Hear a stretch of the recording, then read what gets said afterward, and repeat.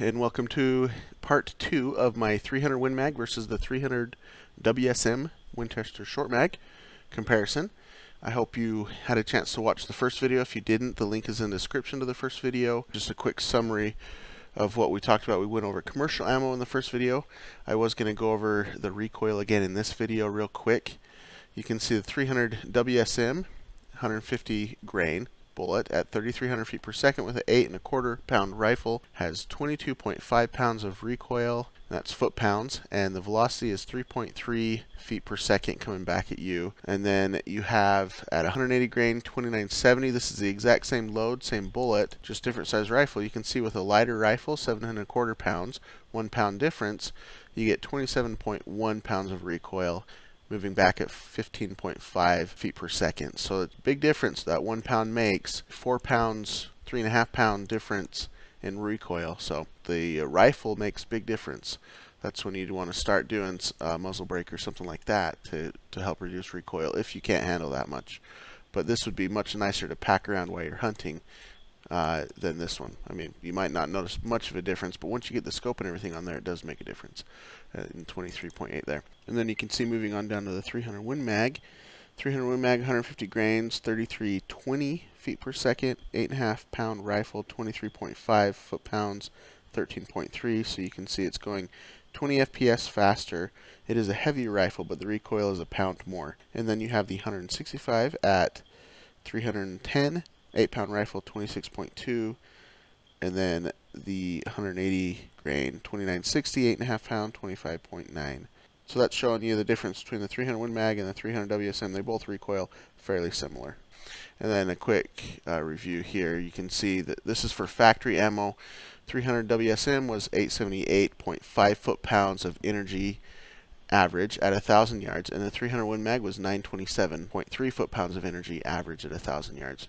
And like I mentioned in the last video, of course you can pick and choose bullets depending on what you're doing. If you're going to be hunting long range and you want the most you can get, 300 Win Mag, that one right there, 1343 foot-pounds of energy at 1,000 yards. And then down here you can grab this guy right here, which is the only one available for the 300 WSM from the factory, 1,076 foot-pounds there. Moving on to part 2, you get a lot more flexibility in hand loads. This is Hornady's ELDXs is all I'm comparing here. We'll go ahead and start with the WSM, 178 grain ELDX, 545 BC. Your 1578 feet per second at 1,000 yards, 984 foot-pounds of energy.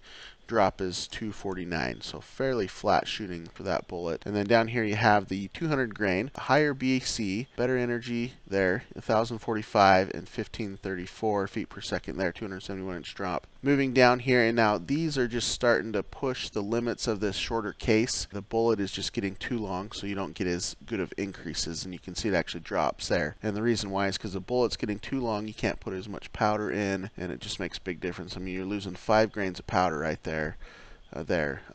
Again, 212 grain. This is the biggest bang here that you'll get out of the 300 WSM at 1,000 yards. That's 1149 foot-pounds of energy, 1562 feet per second, 289-inch drop. Then 1,019, 332-inch drop there, 1444. So you can see this one drops quite a bit. The BC is lower, but it's also going slower because it's getting too long for that case. And I mentioned this before, these are max loads. So your rifle could very easily be under this. This is the max load. So you want to start at the base load and work your way up to these. My gun, I shoot a 7mm08. It actually does better than the max load. So I can go up to the max load and go slightly above with some because of my fine tuning of my reloads. And so I see better numbers than this, but every rifle is going to be different, and you have to test that. You can't just jump to the max load, or you're going to blow something up or hurt someone or ruin your rifle or whatever. It's not safe to do that. So moving on to the 300 Win Mag, you have 178 grain ELDX, 545 BC, 998 foot-pounds of energy, 1589 feet per second, 254-inch drop. You can see it's fairly close, 984, 998. So you're only 14 foot-pounds of energy different. Fairly similar between these two.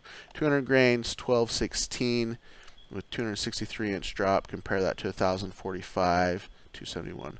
And then 1355 for the 212 grain, 263-inch drop. This is a Very nice load there. It is compressed, so you want to be careful with that. Anytime you compress, you can get some spikes in pressure or insufficient powder burns or not a very efficient powder burn. And then the 220 grain ELDX, 1232 foot-pounds of energy, 1588, 291. So both calibers, this one would be the top load available for both. And then I did the averages here. Your 1,049 foot-pounds average for the 300 WSM, 1,200 exactly for the 300 Win Mag for averages there.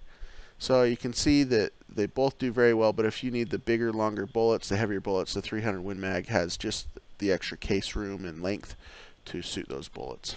So, and that concludes part 2 of the comparison. A little shorter this time. Part 3 will be Nosler reloads. So I hope you will stick around and enjoy that video when I get that one out there.